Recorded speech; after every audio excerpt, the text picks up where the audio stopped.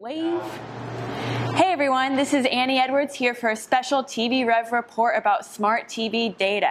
Smart TV data made headlines last week in the New York Times, so we decided to bring in Alan Wolk, lead TV Rev analyst. He worked on both of the TV Rev ACR reports, and he's an expert in the field. So Alan, I'm wondering, what are your takeaways from the New York Times Smart TV data article?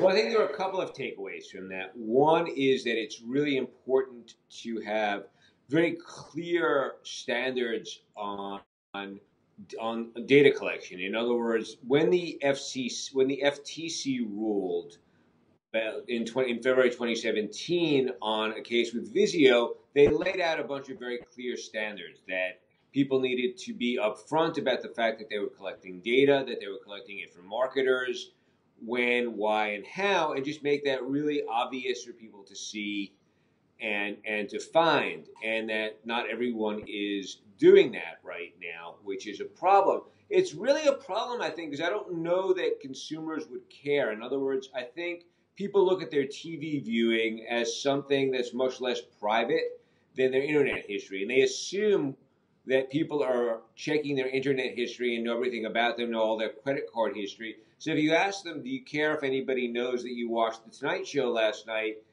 They probably don't, especially even if it's a marketer. They're like, great, I might see better commercials. That's okay. But so I don't think that being honest will have any negative repercussions. So that's number one. In terms of the article itself, I was surprised that it didn't do a little bit more market sizing in it.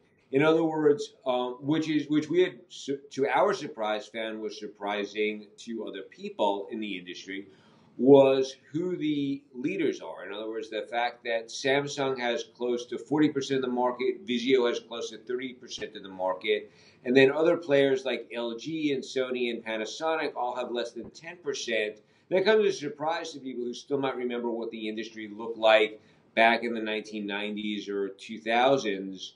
And it's changed tremendously.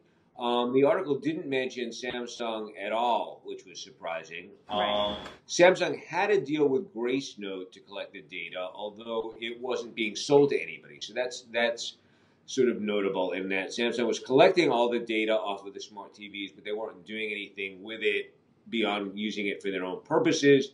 And rumor has it that that's not happening anymore anyway, that they and Gracenote might be on the outs. So we'll see how that plays out. But those are really sort of my biggest takeaways about what was going on in that article and about ACR in general, and just the overall sense that, which is sort of outside of the article, that it's really catching on a lot more. That we saw during the upfronts a lot of networks referencing it, a lot of networks using ACR data for everything from dynamic, from ad insertion of addressable advertising to multi-touch attribution. So it's really starting to become a thing, and you get much fewer funny looks than you did a year ago when you say ACR. And what's next for the industry following in the steps of this article? I think that we'll start seeing stricter terms of service and stricter adherence to terms of service.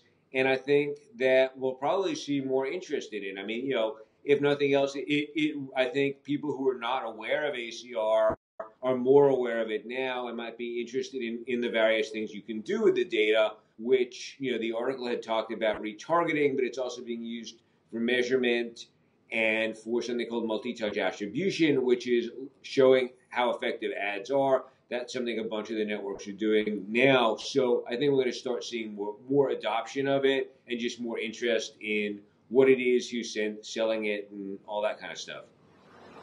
Fascinating. Well, thank you for joining us, Alan Wolk. This is TV Rev's special report on smart TV data. Over and out. Over and out.